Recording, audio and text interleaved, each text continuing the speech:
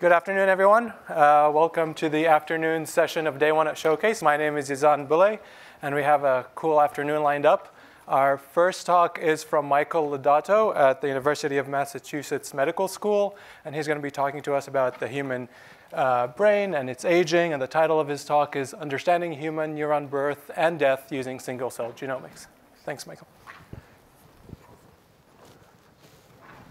Okay, thanks for that introduction, and thanks to all of you for being here. I'm very excited to be here and be a part of the Allen Institute as a next-gen leader. So today I'm going to talk to you about mutations, and I think we all can appreciate that inherited mutations across individuals can drive phenotypic differences from benign differences like facial features and height to serious differences in traits like disease susceptibility. And current estimates suggest of the 6 billion base pairs in our genome, any two human individuals differ by approximately 6 million single nucleotide variants, or SNVs. And it makes sense that these 6 million SNVs can influence traits so strongly because we know that the genome is foundational to all programs cells of the body need to execute, both during development and in aging. But the kinds of mutations I'm going to tell you about today are different from inherited mutations. They're somatic mutations, called somatic mutations because they occur in cells of the body after fertilization. So they're mosaic, being present in some but not all cells. And we've known for some time that somatic mutations can occur basically at any stage of human development, including in very early pluripotent cells of the early embryo, giving rise to clones of cells that distribute across the body, for example, in organs like the brain, the lungs, and the heart, representatives of the ectoderm, endoderm, and mesoderm that split from each other at gastrulation at about the second week of development. And somatic mutations can occur later in development as well and become restricted to a given organ like the brain or subregions of an organ like the brain, for example, one hemisphere or even a subhemispheric region. And the reason why we've known about these clonal somatic mutations for some time is they can sometimes be causal in specific human diseases. For example, hemimegalencephaly, like I'm showing in this green cartoon here, where one side of the brain overgrows relative to its normal anatomical size. Hemimegalencephaly can in some cases be caused by gain-of-function mutations in genes that drive cell growth in a population of cells restricted to this hemisphere. But aside from these one-off examples, up until recently, it's been a total mystery exactly how much the genome varies from cell to cell in the human brain. And this is a question that I just thought was really interesting. And in the past few years, while I was a postdoc in Chris Walsh's lab at Boston Children's Hospital, was what I focused my research on. And I just thought it was a really important question and an important gap in our knowledge because we know that variants that distinguish people can so strongly influence traits. And I thought that by understanding exactly how the genome varies from cell to cell, we might understand something about the function of the brain. And the reason why we've had this gap in knowledge until recently is because this has been a difficult problem to study because traditional whole genome sequencing methods are really underpowered to study mosaic variants. So you can imagine if you wanted to comprehensively study mosaic mutations across the genome in a tissue like the brain, you can isolate a sample of brain tissue, harvest DNA, and then perform whole genome sequencing on that tissue. And if you did, you might find loci like the 3 loci depicted here, where you have the majority of whole genome sequencing reads colored totally gray, because they perfectly match the human reference genome at this site. But you have a subset of reads that have a red colored box, indicating a mismatch in the genome. So it's not all of the reads, not half of the reads, it's not a heterozygous site, but it's a subset of those reads. And you might have this at a few different loci with different levels of potential mosaicism at these loci. But from these data, it's really impossible to understand the underlying population structure of the cells you're studying. So you can imagine in one scenario where you have a population of cells that are unmarked and have a pristine, no somatic mutation genome, colored gray. Another population of cells with the blue variant and populations of cells with the red and pink variant. Another possibility is you have a set of unmutated cells, blue cells, pink cells, and then purple cells that have both the blue and the red variant. A third possibility out of a potentially infinite number of possibilities, probably, is that you have unmarked cells, blue cells, red cells, and no pink cells, because this pink variant was just a sequencing artifact that occurs all the time, and it was a variant that was supported by a single read, and it was just a red herring. While at the same time, you missed an ultra-rare mutation, this yellow mutation that existed in a very small number of cells, maybe even in a single cell in this person's brain. So these are totally invisible to standard whole genome sequencing techniques. So to circumvent this, myself and my colleagues adopted a single-cell whole genome sequencing strategy. And I'll walk you through the way that we did that. So from fresh, frozen, post-mortem human brain tissue, we lyse that tissue and collect nuclei. Using flow cytometry for the pan-neuronal marker nu-n, we sort single nuclei into single wells of 96-well microtiter dishes. And then within each well, we perform a whole genome amplification, yielding microgram quantities of DNA from the picograms that come in with each nucleus.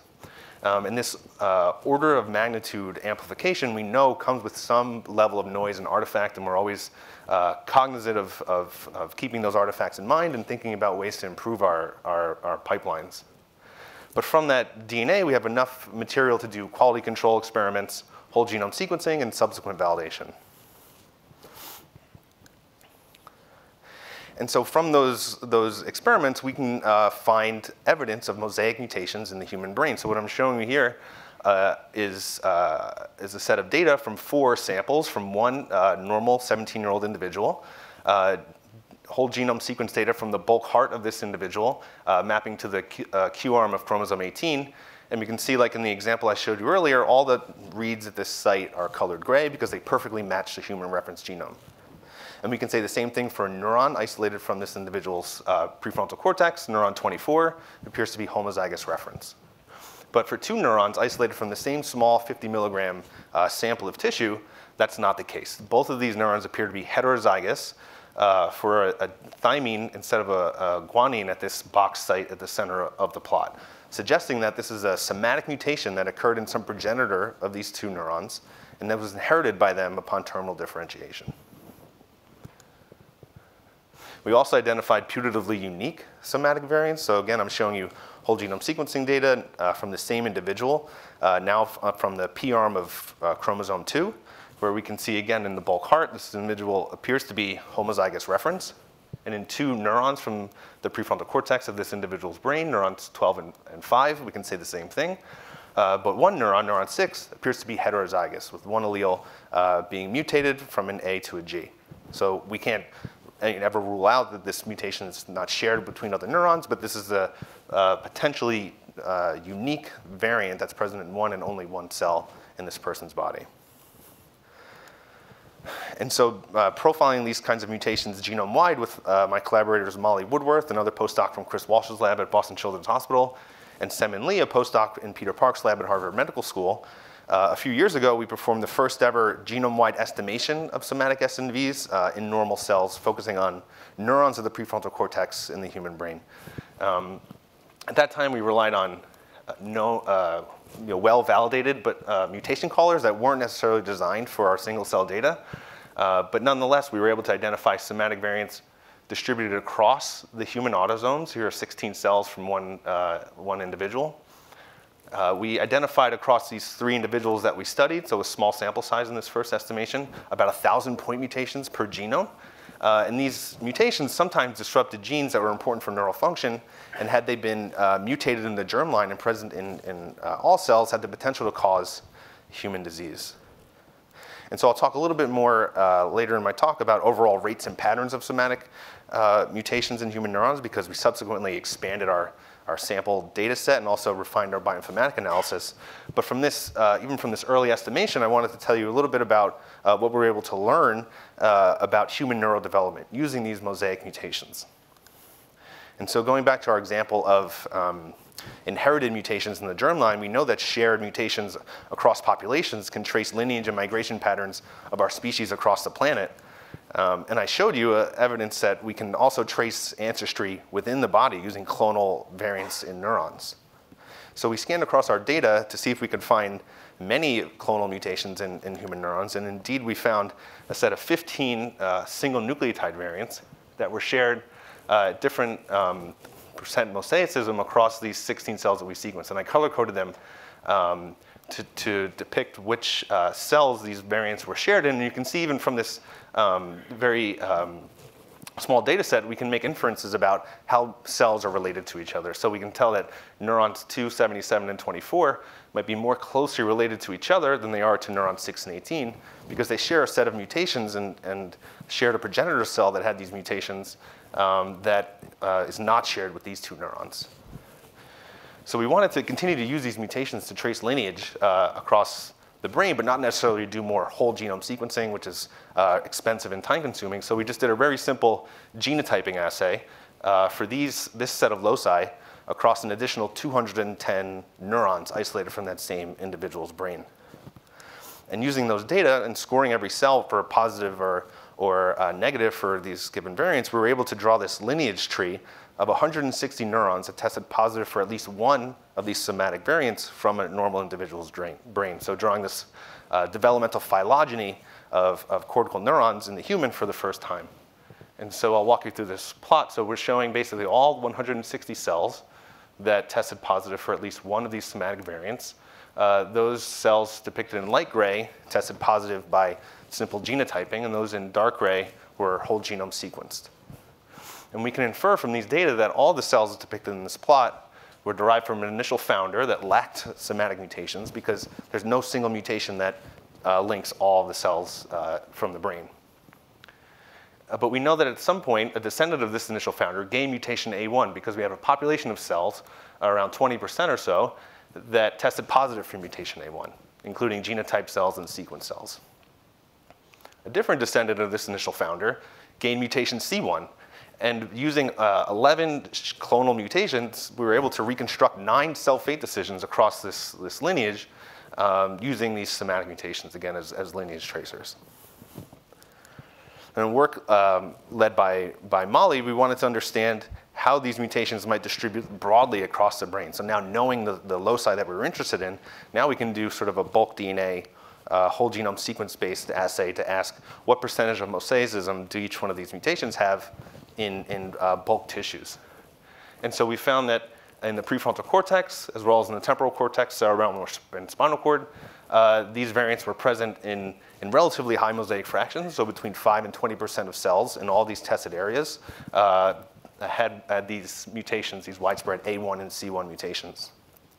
But what we're really surprised to see is that these mutations escaped the brain, so they're also present at high mosaic fractions in the aorta and the heart, derived from the mesoderm, and the liver, lung, and pancreas derived from the endoderm. And we were surprised by this because we assumed that these mutations that were mosaic in neurons must have occurred in a neuroprogenitor cell sometime during neurogenesis. But these data completely contradict that. These mutations couldn't have happened in a neuroprogenitor cell and also be present outside the brain. They must have happened much earlier, so in the pluripotent cells of the early embryo, which divided to give rise to more pluripotent cells, enough to distribute across all 3 germ layers during gastrulation, again at the 2nd week of development, and send representatives across several organ systems, so that if one were to analyze a small area of the cortex dominated by this pink A1 clone, you would find these pink neurons intermingling with blue neurons, green neurons, unmarked neurons, and purple neurons, such that a pink neuron in the cortex might be more developmentally related to a pink cardiomyocyte in the heart than it is to 75% of its neighbors in the cortex that it functions with and synapses with throughout life. So I think this is sort of an interesting proof of concept about the kinds of analyses of human cell lineage that we can now do in the human that are analogous to lineage tracing experiments that you all are very familiar with in model organisms. And so moving on from development, I was also really interested to know whether somatic mutations continue to accumulate after birth in the brain. So I've showed you that somatic variants can basically arise at almost any stage of development and be shared broadly across the body and sometimes be restricted to one organ. And so we know that at birth, the brain has this polyclonal architecture. But what was not known until recently was whether without this vulnerability of cell division in post-mitotic neurons, do mutations continue to accumulate, permanently marking cells and potentially permanently impacting cell function? Or is it just that there's a steady state level of DNA damage repair active in post-mitotic cells in the brain throughout life? And so in order to test this hypothesis, we, as I said, expanded our data set to include infant, adolescent, adult, and age brains. And we applied the same mutation profiling techniques that I described earlier, isolating neuronal nuclei, amplifying their genomes, and performing whole genome sequencing. For this study, we focused on two areas of the brain, the prefrontal cortex, as we did in our earlier study, and also the dentate gyrus of the hippocampus, because we know that the hippocampus is an area of focal area of age-related dysfunction and disease, and we wanted to know how different neuronal cell types might accumulate mutations differentially during aging. And so, together with an MD-PhD student, a former MD-PhD student in the Walsh Lab, Rachel Roden, we collected 117 normal single neurons from 15 normal cases, as I said, that ranged in age from infancy to almost age 83. We had 91 neurons from the prefrontal cortex of these cases, and work really led by Rachel, 26 neurons from the dentate gyrus of 6 of these cases, allowing us to compare somatic mutation patterns within the same brain, so controlling for genetic background, environmental exposures, and other idiosyncrasies of these cases. And in another great collaboration with Peter Park's lab at Harvard Medical School, we developed a new mutation calling algorithm that's called LYRA for linked read analysis. And I don't have time to go into the specifics of how LYRA works today, but suffice to say we can rule out a whole series of artifacts associated with single cell sequencing related to the amplification artifacts that arise during WGA, as well as single-stranded lesions that might exist on the DNA before we even start amplifying, using read-backed haplotype phasing. So if anyone's interested in talking about mutation calling with LYRA afterwards, please find me. So armed with our expanded set of samples and our new mutation caller, we can finally answer this old question of whether somatic mutations accumulate in the human brain during life. And we found indeed in the prefrontal cortex that they do. So I'm showing you all of the PFC neurons that we profiled here, arranged on the x-axis by their age, color-coded by case, and on the y-axis we can see the number of SNVs per genome. And we can see that in our youngest neurons, they range between 300 to 900 point mutations per genome with an average of around 700. And this number rose linearly over time, just that our oldest PFC neurons had around 2,500 point mutations in their genome, so almost a 4-fold increase during life. We also saw a linear increase in somatic mutations in the DG during life, like in the PFC, with some heterogeneity across cases and even within a brain. And while both of these increases over time were significant on their own, the slope of these two trend lines was different. So we can tell that in the PFC, neurons experience around 23 point mutations per genome per year, or about 1 in every 2 weeks of life. Whereas that rate was almost 2-fold higher in the dentate gyrus, with about 40 point mutations accumulating per cell per year, suggesting that some underlying differences in the biology of these cells is either driving differences in the rate of DNA damage or the rate of repair by the DNA damage repair machinery. And so what is the consequence of this linear accumulation of mutations over time? So we know that somatic mutation isn't totally random, and I'll talk a little more about patterns of somatic mutations in a moment. But for the most part, the chance of any one locus obtaining a hit is about even. And we know that, and using our data relating the number of somatic mutations present in the genome and the number of predicted deleterious mutations that we found, we were able to extrapolate the rate of accumulation of potentially damaging mutations and the chances of hitting the same locus twice. And this basically this probability of coincident events is the same principle as this birthday probability problem, whereas you accumulate people in a room, you surprisingly quickly have a pretty high chance of hitting the same birthday twice. And so using this framework, we're able to extrapolate that the chance of generating these biallelic knockout mutations rose exponentially during life. So that our oldest neurons in the dentate gyrus, which had around 4,000 point mutations, we might expect 1 in 1,000 neurons to have a biallelic knockout, suggesting that at least in principle, somatic mutations could be interfering with neural function during aging.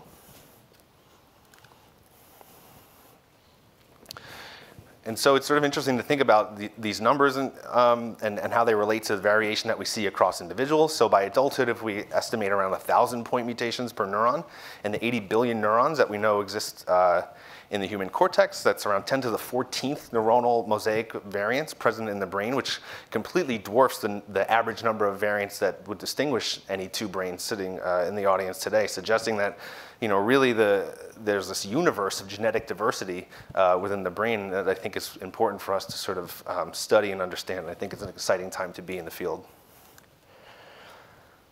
So the next question we want to ask is whether somatic mutation rates are altered in disease. So we focused on two specific diseases, Cockayne syndrome and xeroderma pigmentosum. Both diseases are caused by germline loss of function mutations in genes responsible for nucleotide excision repair, so DNA damage repair genes. Both CS and XP cells have defective clearance of oxidative DNA damage being a known hallmark of aging in the brain and in other systems. And so it's not surprising that in both CS and XP, one of the major symptoms is accelerated aging in the brain and severe and progressive neurodegeneration in the cortex, resembling the degeneration you might see in a very old individual. But it happens much earlier, with CS being fatal in early adolescence, whereas individuals with XP typically survive to adulthood. And in work led by another MD PhD student in the Walsh lab, Mike Coulter, we profiled somatic mutations in 42 neurons from 9 prodroid cases, including 6 CS cases and 3 XP cases. And what we found was that indeed somatic mutation burden was elevated in both CS and XP relative to age-matched control, suggesting that when aging is accelerated, so is the acceleration of somatic mutations, suggesting that these two processes are really intimately linked both in normal aging and in pathological aging. And so finally, we wanted to think about signatures of somatic SNVs and whether that could tell us something about aging and disease. So what do I mean by mutation signatures? Well, we've known for some time that in cancer, mutation signatures can reflect discrete mutagenic processes. So I'm showing you a citation here from a landmark paper published in Nature a few years ago from the COSMIC Consortium. So this is a consortium of cancer genome researchers that sequenced tumor and normal pairs and compared mutations in the tumor relative to normal. And in doing so, they were able to identify 30 mutation signatures. And I'm showing you one signature here that they called signature 7. So like all the signatures that they identified, it's composed of the 6 principal kinds of mutations, so C to A, C to G, C to T, T to A, T to C, T to G, but then subdivided into the 5' and 3' base of these mutated sites, because we know that those surrounding bases can strongly influence the kind of biochemistry that goes on at those sites. And so, as I said, one signature that they found was called signature 7, which is composed almost exclusively of C to T mutations in specific contexts, specifically C to T mutations in dipyrimidine tracks, or a C directly preceded by another C or T. And we know that biochemically, dipyrimidine track mutations can be caused by exposure of DNA to UV light. And signature 7 is enriched in skin cancers, the incidence of which is correlated with exposure to the sun. Another signature that they identified is called signature 4, which is enriched in C to A mutations. C to A mutations can be caused, again, biochemically by attack of DNA by oxygen-free radicals or exposure to polycyclic aromatic hydrocarbons present in tobacco smoke. And signature 4 mutations are enriched in lung cancer. So this is a proof of concept that one can study the types of mutations present in the sample and then infer the pathways that are causing those mutations and maybe present us with ways that we can control those mutational processes.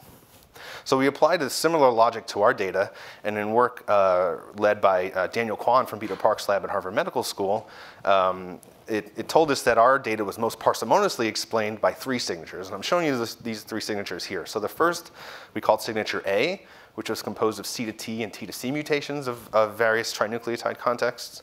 The second was signature B, which was almost exclusively C to T mutations, but a signature that we interpret with some degree of skepticism, because we know that these C to T mutations are the most common artifact mode of whole genome amplification. So we are, as I said, always thinking about ways that we can improve our pipelines here. And the third signature, signature C, had representation of many, many different kinds of mutation classes. What jumped out to me initially were these C to A mutations in blue, which, as I said, could be linked to oxidative stress, a known hallmark of aging. And so then, like in cancer, we wanted to know how these mutation signatures distributed across the cells that we analyzed. And we found that signature A was correlated with age very strongly. So the number of signature A mutations present in a neuronal genome didn't have anything to do with whether the cell was from the PFC or the DG, whether it was a normal neuron or a diseased neuron. It correlated with the age of that neuron. And interestingly, signature A, when we did an unbiased clustering analysis of our signatures that we derived de novo, and these cancer cosmic signatures, we found that it correlated most closely with a cosmic signature called signature 5. Signature 5 is thought of as a clock-like signature of aging. So the number of signature 5 mutations present in the tumor didn't correlate to whether that was a breast tumor or pancreatic tumor, but only the age of onset of that tumor. So our work is telling us basically that this clock is active not just in mitotic cells that can give rise to tumors, but also in post-mitotic neurons, suggesting that it's independent of cell division.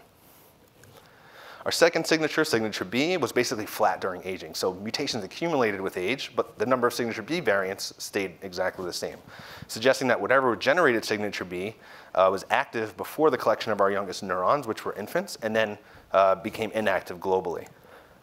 The signature B was enriched in the dentate gyrus relative to prefrontal cortex, and it increased slightly in the DG during aging over time, suggesting that whatever mutagen was creating those mutations during development became restricted to the DG postnatally. And our third signature, signature C, had a weak but significant correlation with aging in normal cells, but was really highly enriched in our progeroid diseases, CS and XP, suggesting, as the literature sort of told us, that the proteins that are mutated in these diseases are important for keeping oxidative DNA damage in check. And so to wrap up, I think we're all very familiar with how germline variants can tell us about evolutionary history and can influence traits across individuals. And I think now with the advent of single-cell genomics, we can use somatic mutations to tell us very similar things inside the body. We can use somatic mutations to trace lineage, and I think inside the brain. And also I'm really interested in applying this technology outside of the brain and in other developmentally interesting tissues like the muscle. And we can use mutation counts and mutation signatures to tell us something about the underlying biology of cells. And if we think mutations are important for aging, then we can think about using signatures to tell us how we can control mutations during life. And so many people to thank. I mentioned many of these people during the talk. From Chris Walsh's lab, my postdoc mentor, who's been really a fantastic mentor throughout my postdoc and continues to be, as I said, in my lab at UMass Medical School. Many people from Peter Park's lab at Harvard Medical School, and Peter, who's been a fantastic sort of second mentor to me. We get a lot of our tissue from the Maryland Brain Bank, so we're very thankful for them and their expert sort of pathology team and all the donors and the families of donors who so generously donate their tissue to make our work possible, and funding from NIH and UMass, and I'm happy to take questions.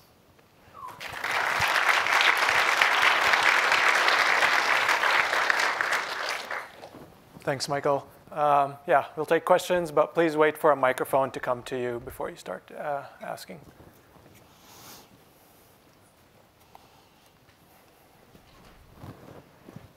Hi, Michael. Excellent talk. I just was wondering if you could comment on what somatic mutations do say or might theoretically say in the future about adult neurogenesis. Yeah, I think it sort of will be a function of how efficiently you can capture somatic mutations at a wide scale across aging and what you think that underlying rate of DG neurogenesis is. So if it's, if it's on the order of 1 turnover per lifetime, that's going to be difficult to find with somatic mutational lineage tracing. If it's more common, then it might be.